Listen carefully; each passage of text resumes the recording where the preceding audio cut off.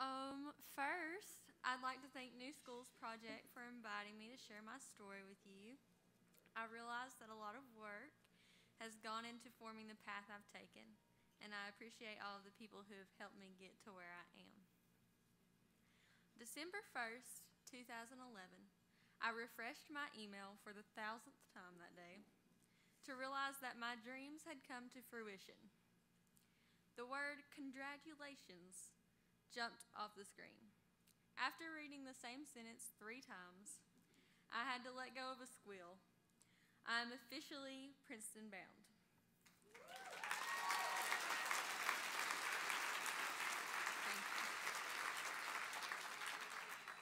Other people dream of getting married, having babies, and buying a house. But since I was introduced to the shadowy concept of college, I've dreamed of attending and of taking part in this one magical thing that would somehow allow me to work my way toward a stable and secure life. Looking back, I realize that I've spent a lot of time pushing my way over, around, and through obstacles while working toward my goals. My journey to the Ivy League is not like that of the majority of Harvard or Princeton incoming freshmen. I was raised by a single mother with my younger half-brother. Until I was 6, I thought that alcoholism and drug use were the norm. I thought that hurtful, abusive relationships were commonplace, and I thought that life had to be a constant turmoil.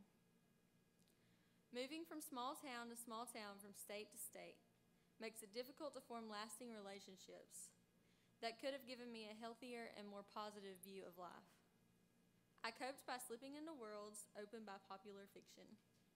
Reading about the magical world of Harry Potter or the miserable lives of the Baudelaire orphans put my life on hold for a while. By the time I hit middle school, I discovered an almost feverish passion for academics.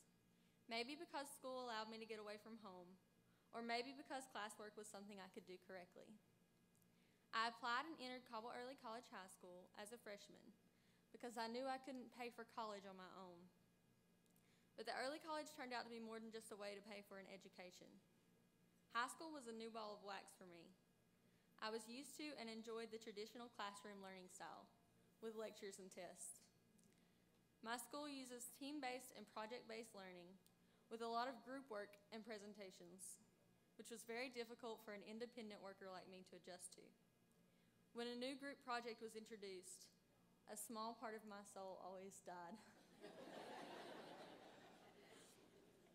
But I recognize the non-traditional high school classes helped me broaden my learning styles and communication abilities by giving me experiences working with others. My school, Caldwell Early College High School, became a support system. My school gave me confidence. My school helped me realize my dreams.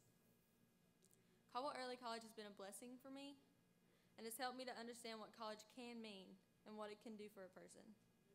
My classes have taught me to take responsibility for my own education, ask questions when I'm experiencing difficulty, and enjoy learning on an independent and college-based level. 3 years ago, another move loomed on the horizon.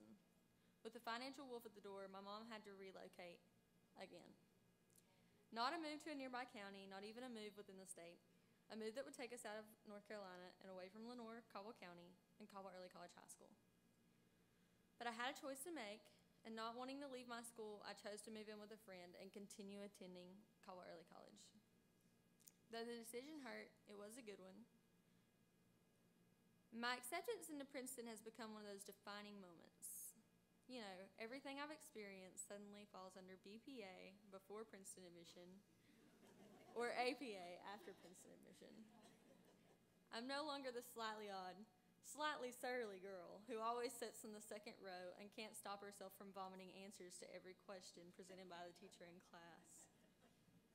People suddenly treat me differently, and it's weird because I was actually okay with being treated like a number. Throughout my journey, I discovered that when we lose sight of our dreams, we lose hope. I've been depressed, and I've been racked with anxiety. I've wanted to give up. When I was little, listening to fight after argument after fight, I made preparation lists for the day I would run away. When I was older, I thought about drinking or snorting myself into oblivion. But for one reason or another, I didn't. And I learned what it was like to survive one day, then survive one day, then survive one day until I reached my goals. The work that you are doing in your schools helps your students reach their own goals as well. Thank you, and I hope you enjoy your conference.